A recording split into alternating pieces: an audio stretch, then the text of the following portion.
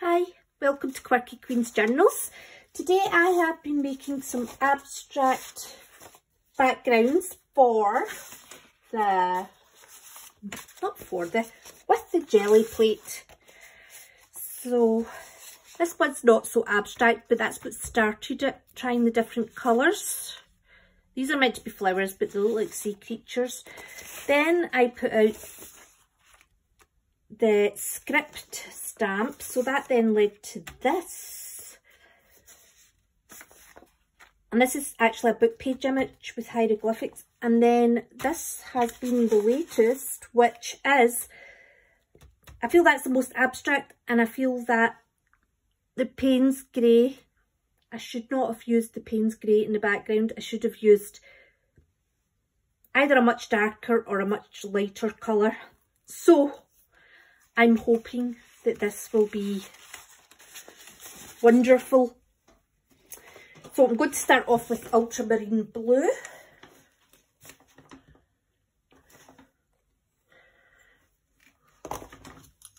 So I'm putting it on, but I'm going to take a lot of it back off.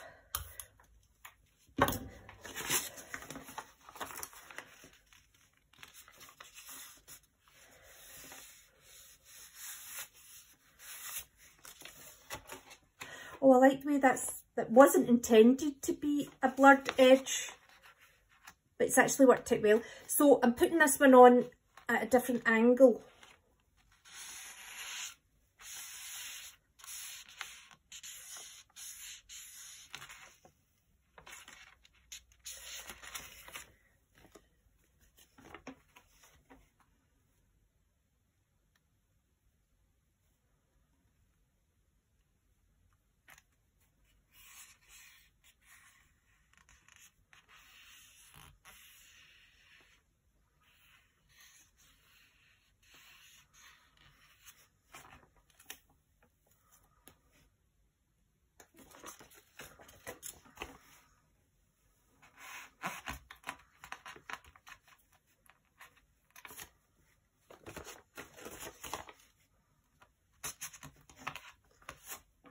I think that blue's here to stay.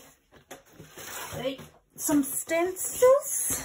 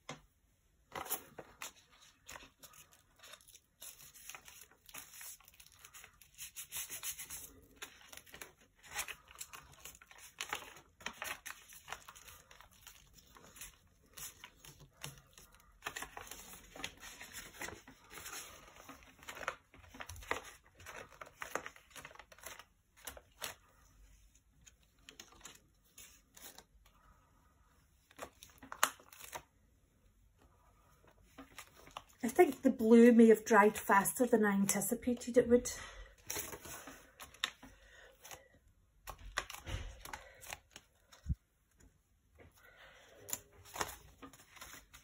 I actually like the way it's working out because it's given more of a blurred edge,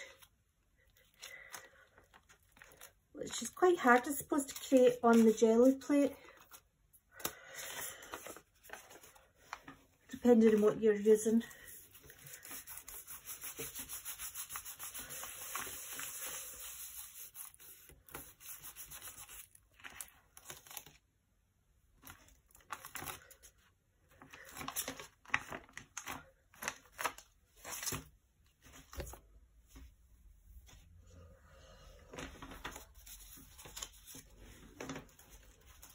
So I don't think we need to worry about if it's dry or not.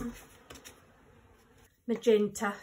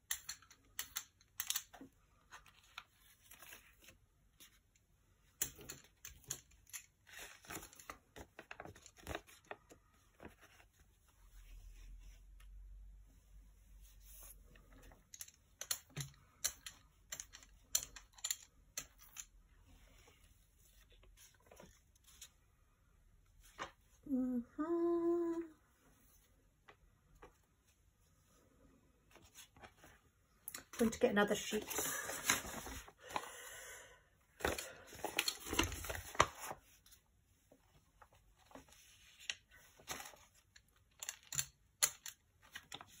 There. Oh, like it. Here's my numbers.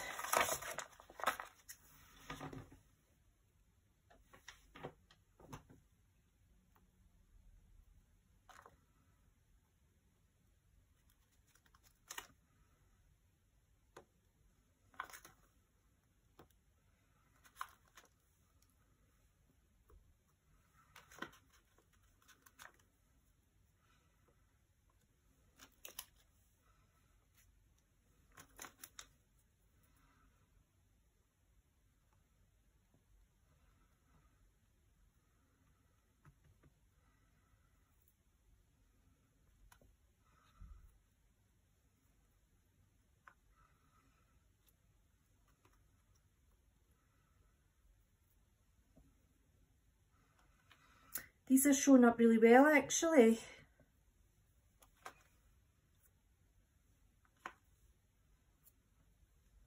Which I'm very pleased about.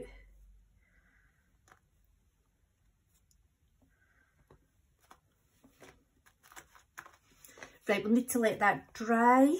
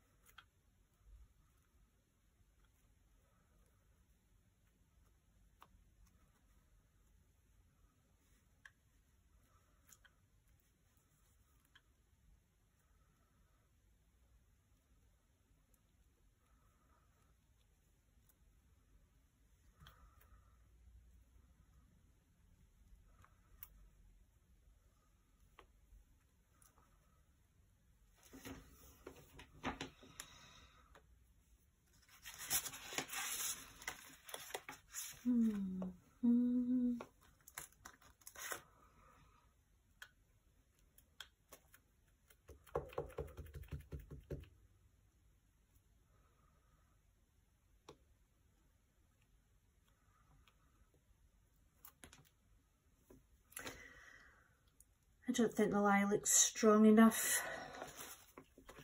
I think I'm going to use the burnt sienna.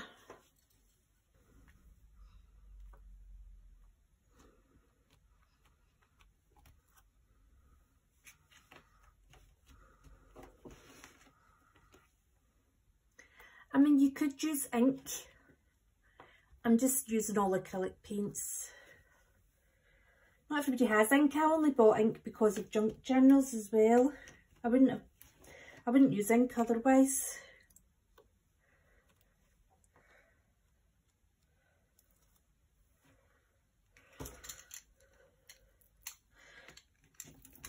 Oh.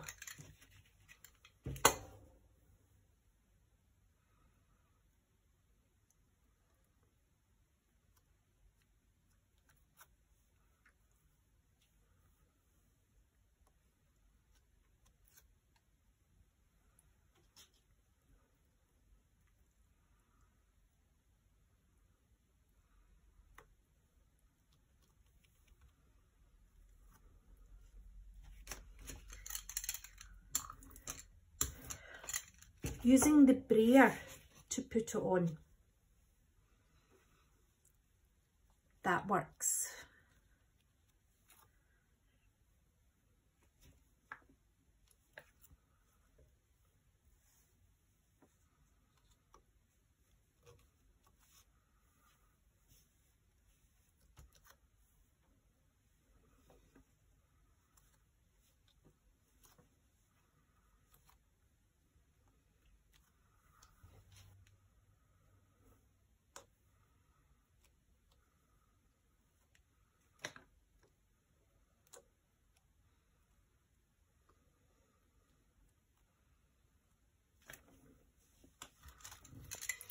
Right, the next one I will use my paintbrush with and my roll of masking tape.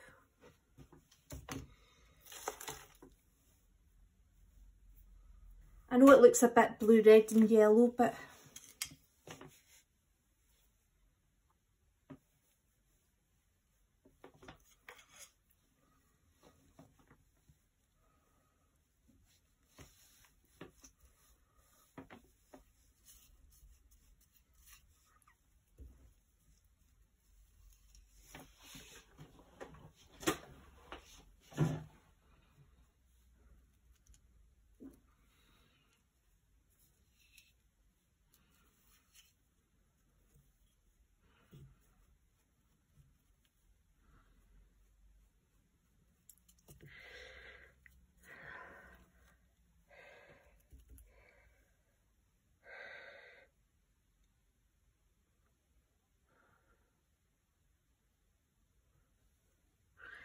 Right, so this one, I'm just going to go round the outside.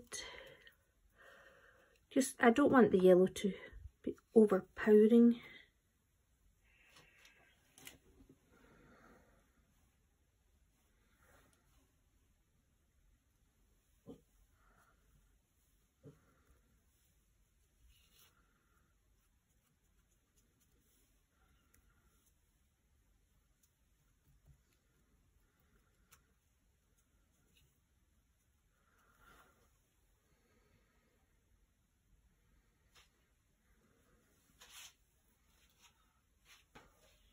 Might put another couple on with a little washi tape.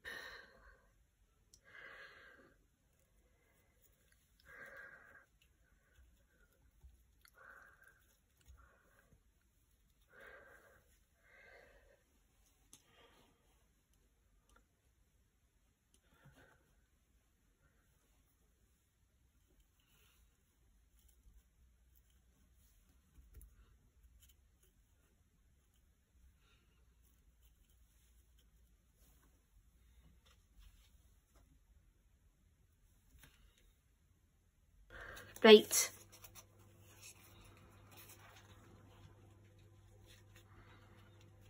I'm going to make 3 vertical lines.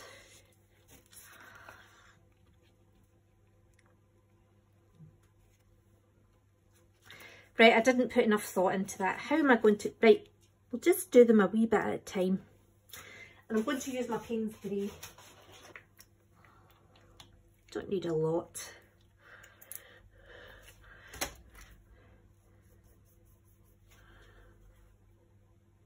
But I want to kind of drag this so it fades to a finish.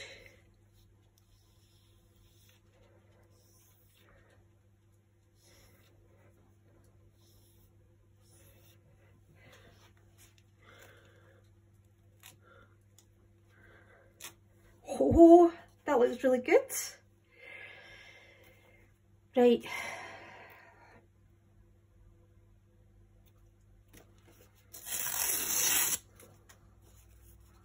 Now I do want these very close together, so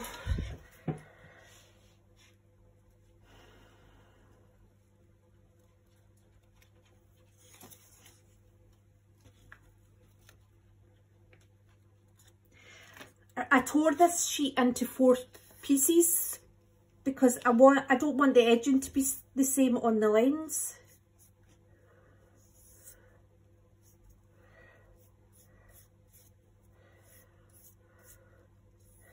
I think that one's going to be taller.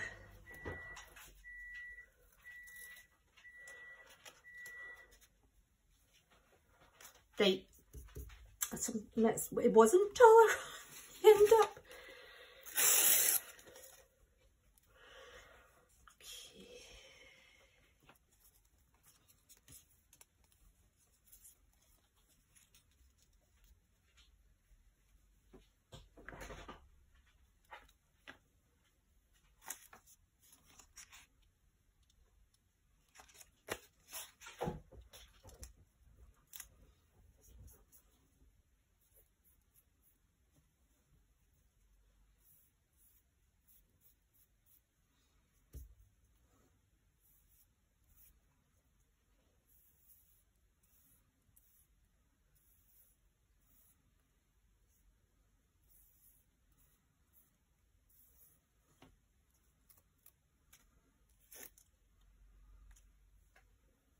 I like that. Right, and I'm going to do the same horizontally, but these are going to be much shorter. Much shorter.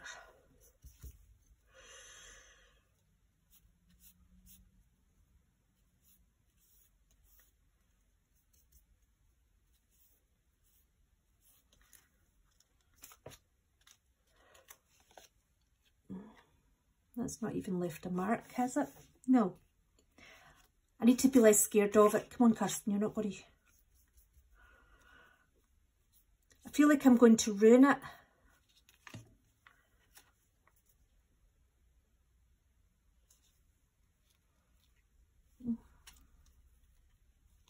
Oops.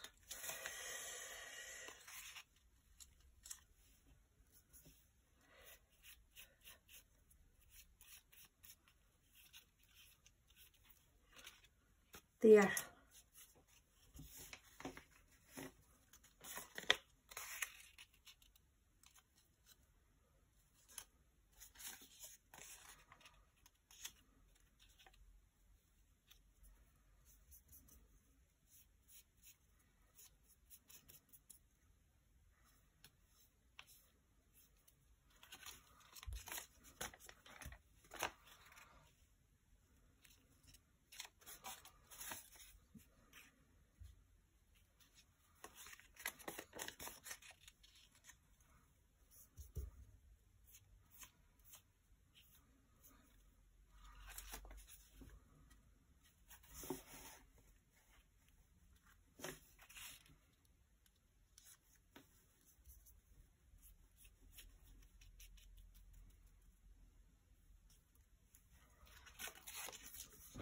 Okay, so now that's dry, I am going to put on the last one to lift it. I'm using the pearlescent because it's the kind of clearest colour I have. Although I could use white, I suppose, or titanium buff, but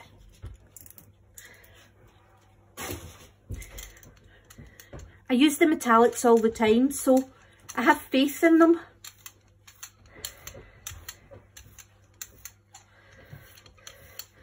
Now, I would let this sit for a good 10 minutes before lifting it.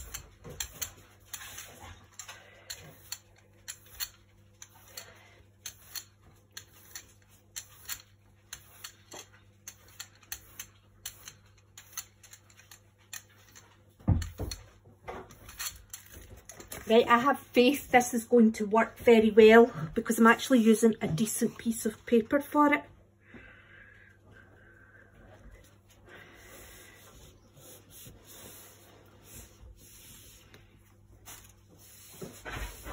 So we'll keep our fingers crossed.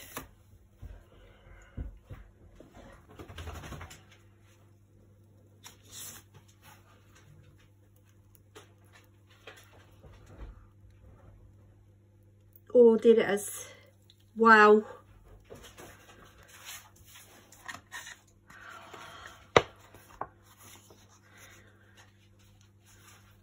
I think it looks amazing.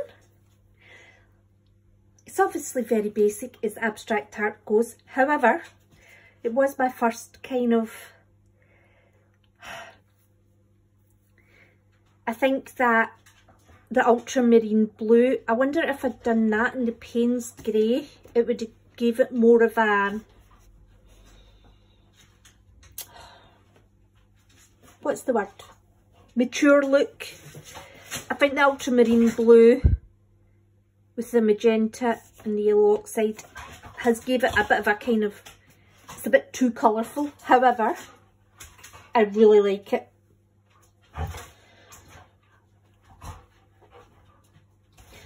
So I'll be making a lot more of these. But wow, yes. So, I hope you enjoyed that. And I hope to see you soon, and thanks very much for watching.